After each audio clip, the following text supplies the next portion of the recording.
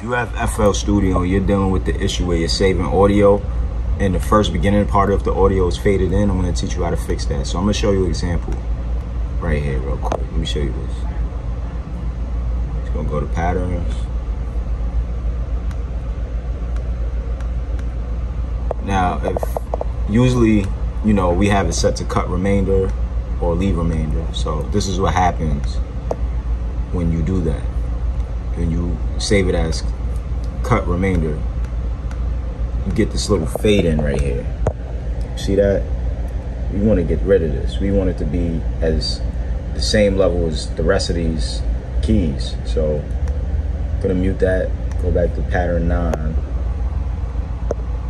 and then let's go back and save it again.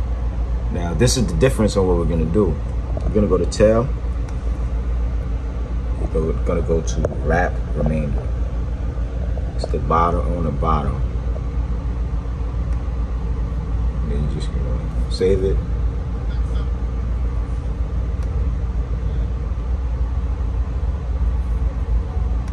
Boom. Now our audio. This is it's full audio now. Versus, let's mute that. This is how it sounded before. Versus, that's all you gotta do. Go to pattern, right here. Go to render as, and if you are having this issue, just put that tail on wrap remainder. That's what you gotta do.